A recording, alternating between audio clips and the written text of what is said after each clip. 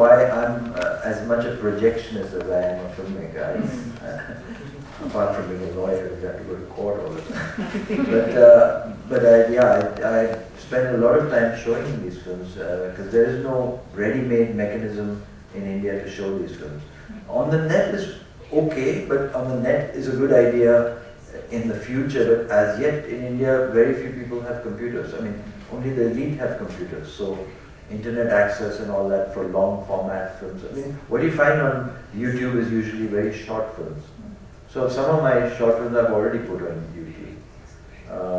But it's important for the young generation. Yeah, but and I'm trying to find out, I'm trying to, eventually I will have free streaming on my website so that people can watch the films, and I might put a PayPal button for those who want to contribute if they feel like it, but it's not necessary to contribute to watch it.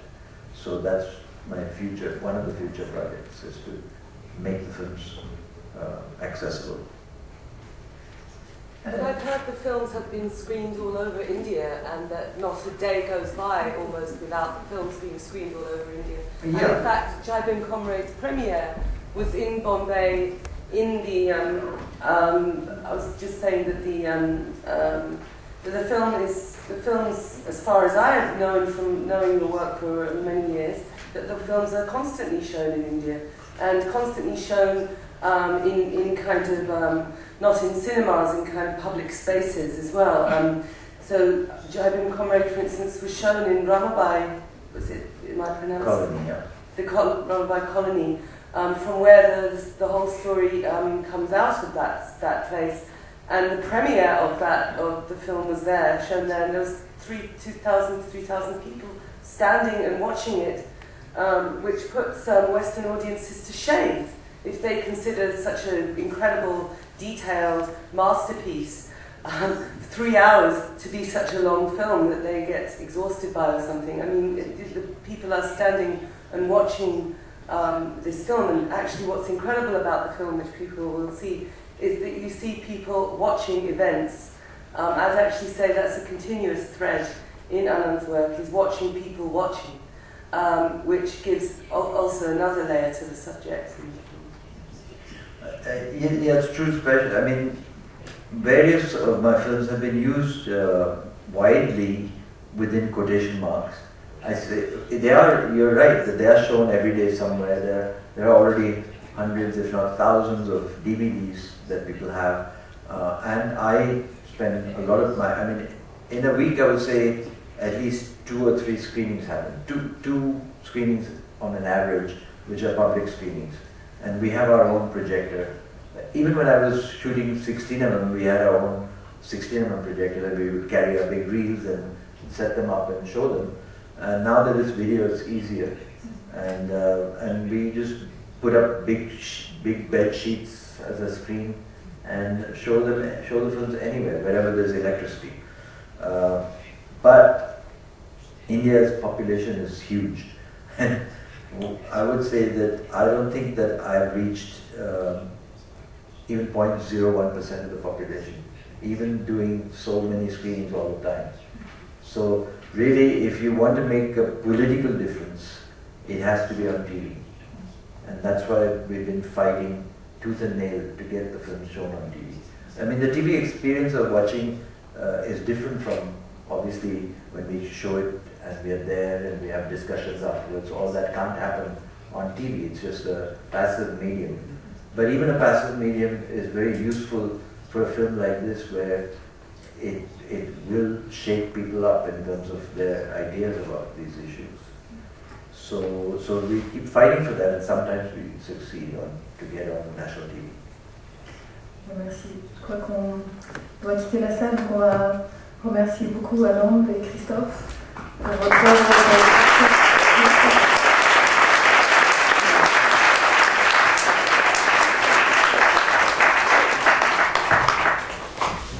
Bienvenue à cette séance donc, consacrée au travail d'Anand Patwardhan. Merci beaucoup de venir un dimanche soir tard pour un long film sur des sujets complexes. Voilà, ça dit bien la motivation des spectateurs du cinéma du réel.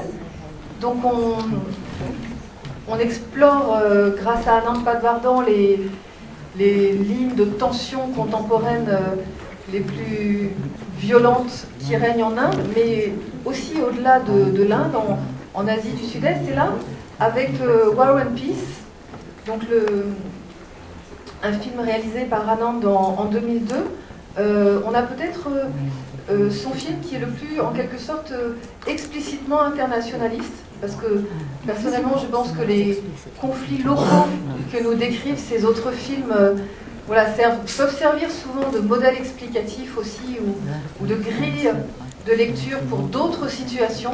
C'est très facilement transposable, là, pour ce qui concerne par exemple le fanatisme ou les problèmes de patriarchie, etc. Ici, voilà, le monde est exploré vraiment est parcouru de manière géopolitique, explicitement. Et donc Anand a beaucoup travaillé sur ce film pendant 4 ans, et je lui laisse donc le soin de nous le présenter, voilà, de sa manière si claire, visuelle. Merci beaucoup, Anand.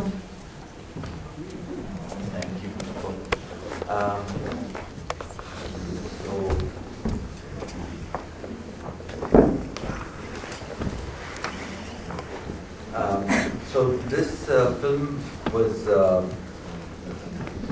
started because in May 1998, India did nuclear tests. Ce film a commencé parce qu'en mai 1998, l'Inde a commencé à faire des tests.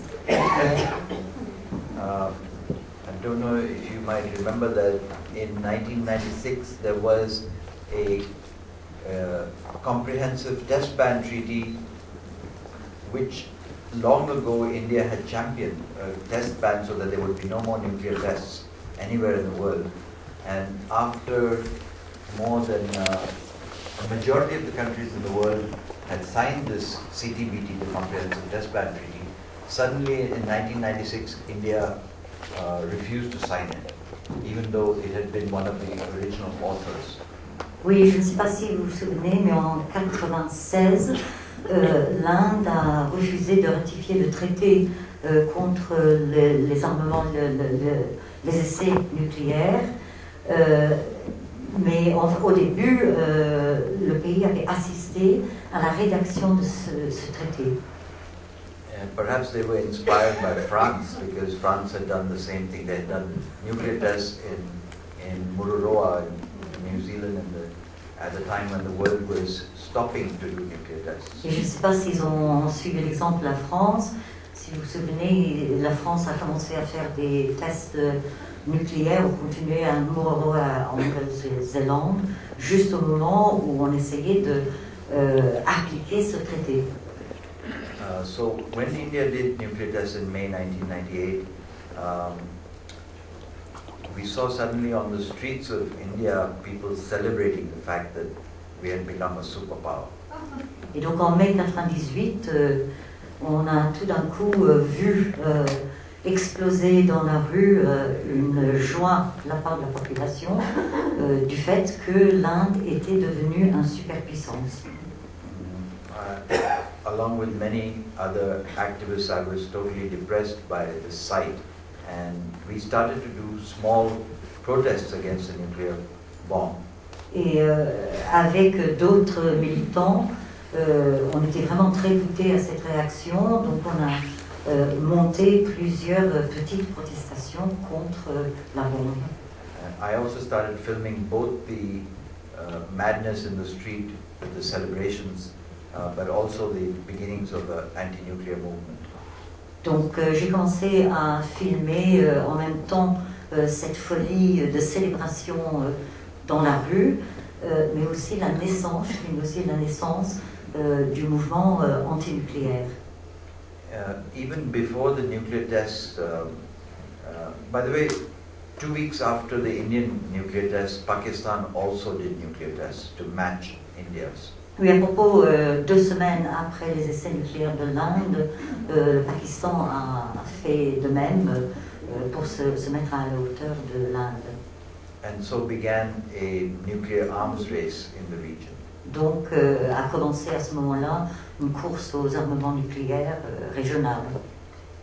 Even before these nuclear tests, I was part of a peace movement between India and Pakistan. We tried to build people-to-people relations between the two countries, although our governments had always, since independence, had either done a hot war or a cold war.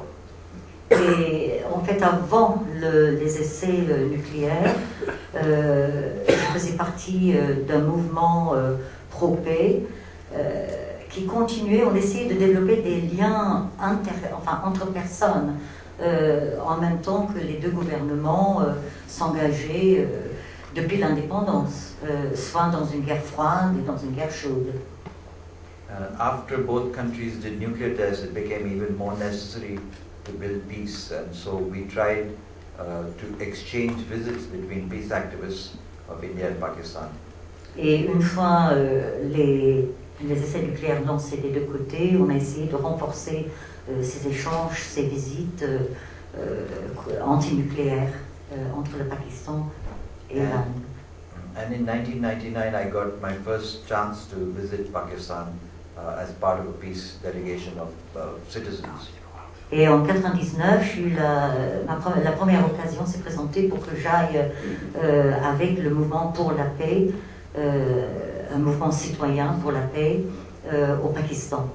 I took my small camera, which was like an amateur camera, which looked like any tourist camera, and I was able to cross the border with the camera. Et j'ai pris ma caméra qui avait l'air d'une petite caméra de tourisme, donc j'ai pu franchir la frontière avec ça. So I ended up filming in India and Pakistan both, and then one other thing happened soon after the nuclear tests is that the Japanese survivors of the atom bomb in Hiroshima and Nagasaki, they visited us. These survivors are called hibakusha, and they, whenever any country does nuclear tests, the hibakusha will go to those countries to tell people what their experience of the bomb had been. For instance, they came to France after Mururoa, and they came to India and Pakistan after we did our tests in '98. Après donc les essais, j'ai filmé au Pakistan et en Inde. Et une troisième chose qui s'est présentée, c'était une visite des survivants de Hiroshima et Nagasaki en Inde. Ils sont venus, une petite délégation. Ils s'appellent les hibakusha. Et c'est leur habitude en fait de rendre visite à chaque pays qui a fait des essais nucléaires, comme ils sont venus en France après Mururoa et ils sont venus en Inde après nos tests à nous. When they saw that I had a camera and was filming their meetings in India, they asked me to come back to Hiroshima and Nagasaki during the commemoration of the atom bomb, and they invited Pakistanis also to that event. Et quand ils ont vu que je filmais leur réunion en Inde, ils m'ont invité à me rendre au Japon au moment de la cérémonie de commémoration de Hiroshima et Nagasaki au Japon. Et en même temps, ils ont aussi invité des Pakistanais. Donc on venait des deux côtés. They not only paid our tickets, but they looked after us. And I was so I ended up filming in Hiroshima and Nagasaki. But then, having done that, I wanted to understand why America dropped these bombs in the first place, because they're the only country that has dropped atom bombs on human beings. Donc ils nous ont payé le voyage, on était bien reçus, mais après avoir filmé à Hiroshima et à Nagasaki, quand même je me suis posé les questions, mais pourquoi les États-Unis a largué cette bombe atomique? J'avais besoin de comprendre, parce que c'est le seul pays en fait qui a lâché la bombe. So at one point when I was invited to America to show my films in some colleges, I also was able to film in America about this issue.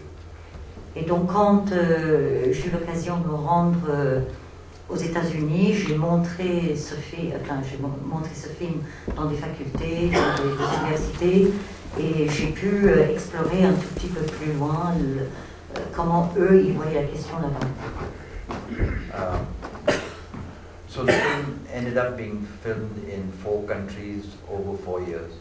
It was completed in 2002 and donc le film, j'ai réalisé ce film pendant 4 ans dans 4 pays différents. Je l'ai terminé en 2002. By this time, not by this time, right from 98, there was a Hindu right-wing party in power in India. And under their government, the film did not pass the necessary censor certificate requirement. So, in other words, the film was not allowed to be, legally not allowed to be shown. Et depuis 98, le pouvoir en Inde, il y avait le parti de droite qui était au pouvoir, et donc le film n'a pas reçu l'autorisation d'être projeté, diffusé. But we went to court and we won the case after 1 year. So in April 2003, it became legal to show the film. Donc on est allé devant la justice et ils nous ont donné raison. Donc en avril 2003, on était légalement autorisé à montrer le film. Much later, it won a national award in India. It won an award even in Pakistan, and it was even shown both on Indian TV after we had won a court case, and it was shown also on Pakistani TV.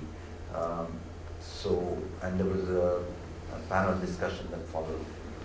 Et le film a gagné 2 prix, un prix national en Inde et un prix national au Pakistan aussi.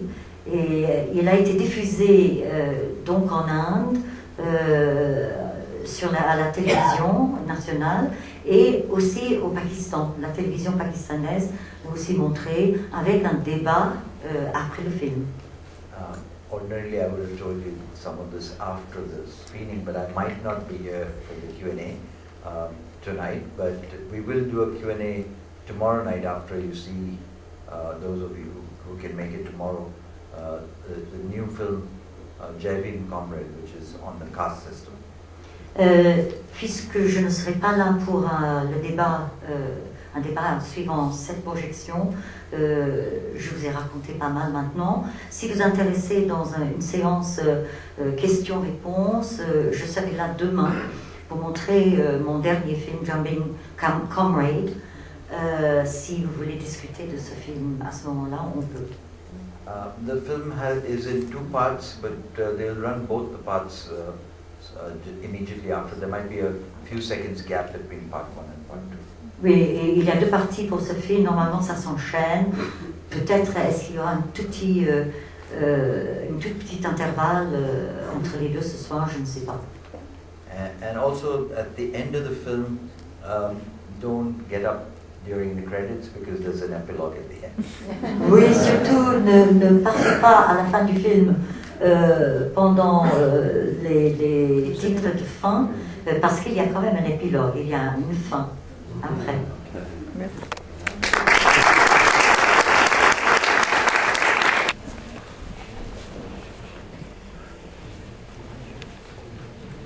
Yeah. Okay. Very quickly and short. Anybody wants to start?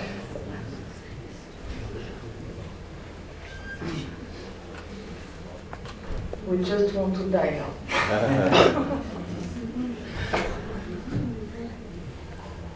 If there's anything you didn't understand or were not sure about, you can ask. Otherwise, if you understood everything, it's no problem. You didn't see it. Yeah, well, let somebody else ask.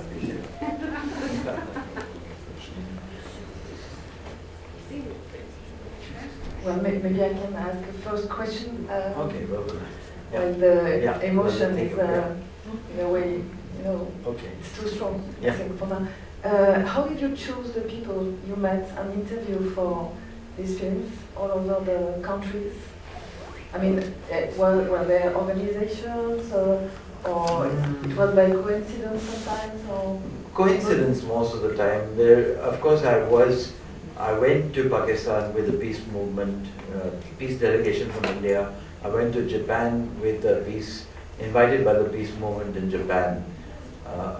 America, I went on my own, and I tried to get an interview with the aerospace, the Air Force, but they, as you saw, they didn't want to do an interview. So then I looked for the historians. Yeah, so more or less I just followed the logic of what I was doing at that moment. So it was more your intuition and necessity. Yeah, intuition and whatever I read.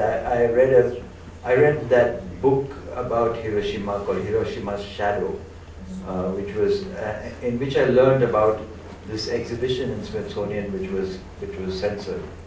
So then I followed that story. Pardon, je me rends compte qu'on parle en anglais. Et j'espère que tout le monde sait mieux l'anglais que moi et que personne n'a besoin de traduction.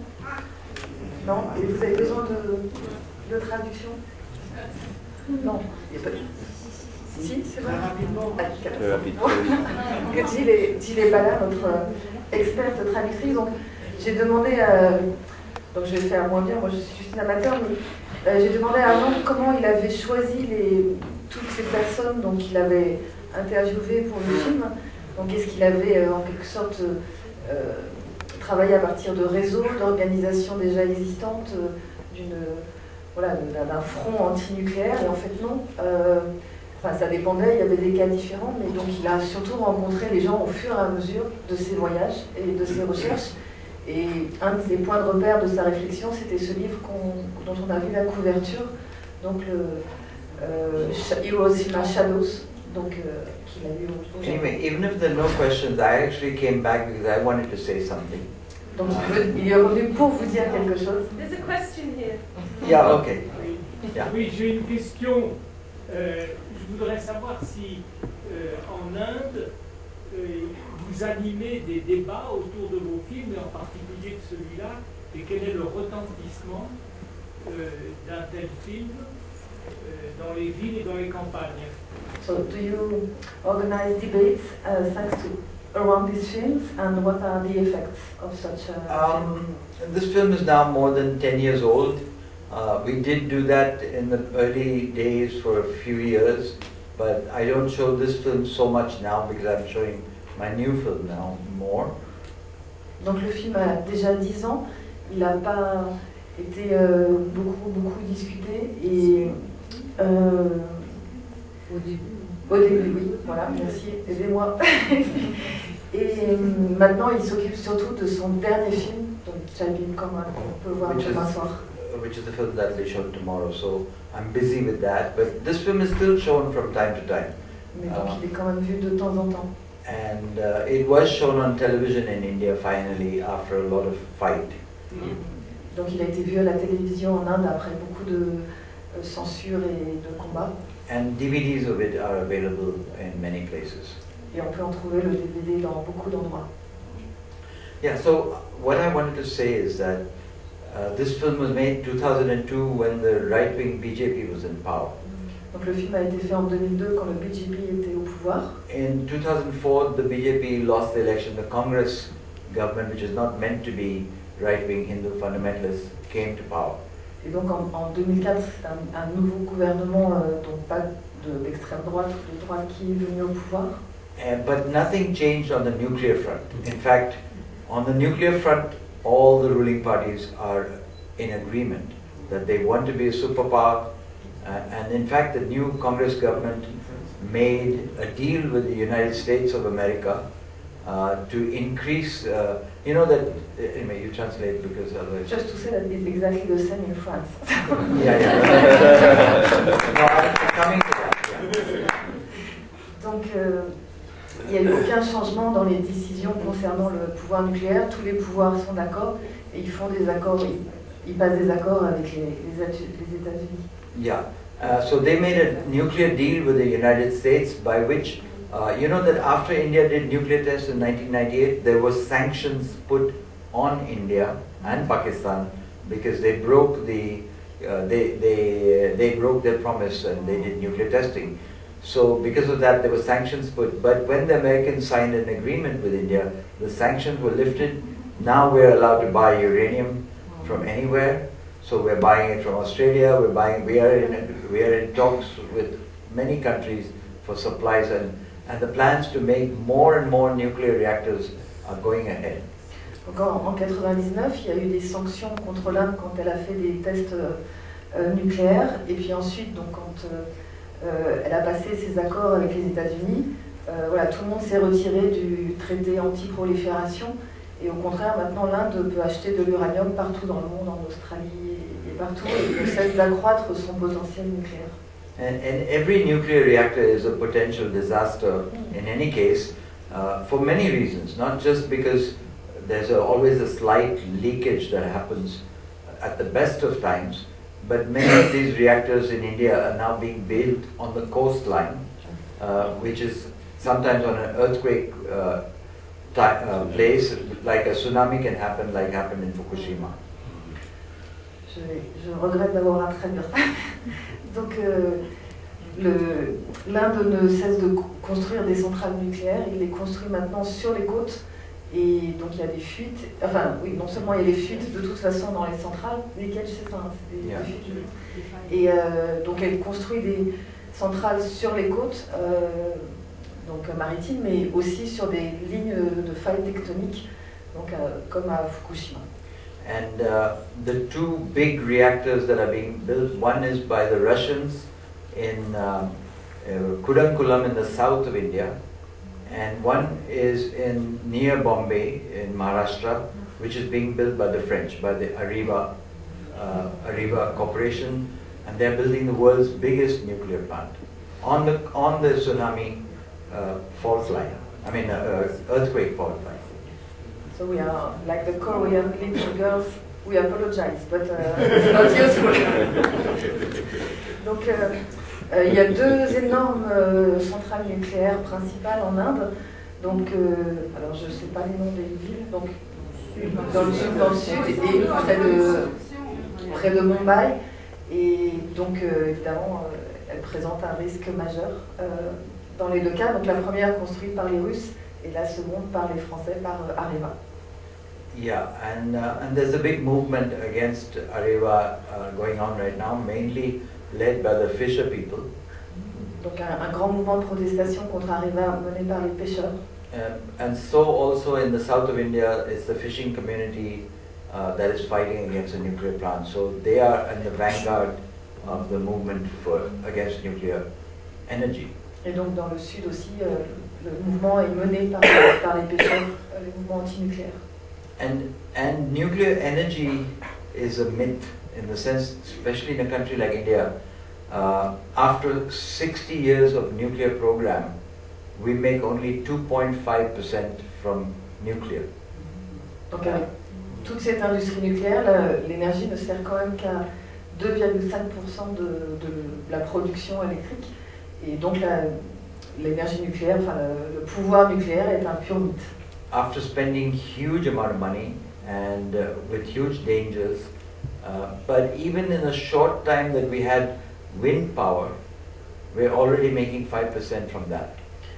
Et donc en revanche, après juste une brève période d'installation, la force éolienne produit déjà 5% de l'énergie nécessaire. So it's completely wrong to think that nuclear energy is the way to go forward because it's the most expensive form of energy today in the world. Donc l'énergie nucléaire, c'est la forme d'énergie la plus coûteuse et la moins productive en fait. So the real reason why countries like India go for the nuclear option is because it is a dual technology, because they can get the plutonium to make weapons. Donc la seule raison en réalité de maintenir et de faire croître cette énergie, c'est parce qu'elle est duelle, donc produire de l'énergie, mais surtout produire des armes. And apart from all the other dangers, there's the danger of the fact that if you have so many reactors, it's very hard to keep it very safe because somewhere someone can get hold of that material. And in this day and age, when there's all kinds of terror in the world, it's crazy to think of what can happen if somebody gets hold of that material. Donc évidemment, il y a une sorte de production d'arsenal d'armes potentielles, et à un moment où les pôles terroristes se multiplient, évidemment c'est fou de penser que voilà, ces armes vont rester inemployées, enfin en tout cas potentiellement elles peuvent l'être facilement. Voilà, avez-vous des questions sur notre avenir? Comment? So Hanan, what can we do? Well, look, I only think that we are not doing enough, but the people in India who are affected are fighting against the nuclear powers. And I think that people in France have to fight against your own power, because there's no use us worrying about some other country or you worrying about another country. You have it right home. So at home you can build a stronger anti-nuclear movement.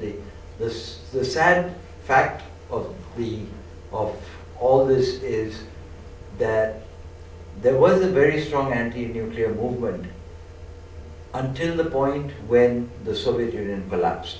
Until the point when the West thought that, oh, there might be a nuclear war and the bomb might fall on us. They used to come out in hundreds of thousands of people to protest. But when the Cold War ended and Soviet Union was defeated, it became safe for people. Think that it became safe, so you don't have to worry about nuclear bomb falling on you anymore. But that's a wrong way of thinking, I think. Donc chacun doit se battre là où il est, donc nous en France évidemment. Et donc l'erreur, c'est de croire que, donc après la fin de la guerre froide et le démantèlement, la disparition de l'URSS, les mouvements anti-nucléaires qui étaient assez puissants auparavant, eux aussi se sont évaporés, en partie en croyant que désormais le monde était sûr, ce qui est une erreur d'analyse politique. Could you talk a bit more about the relationship between nuclear energy and nuclear arms?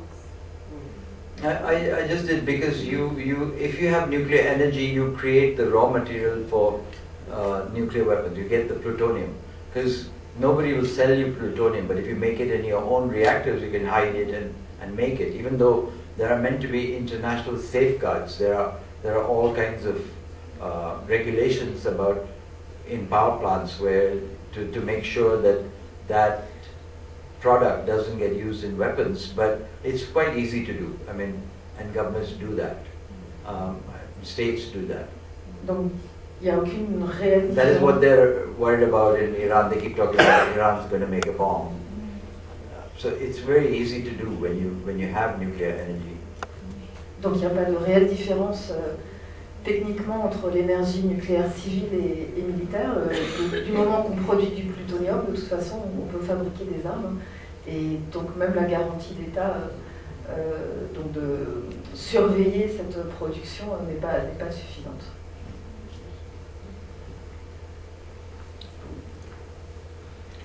Other question? D'autres questions? I think 1 minute.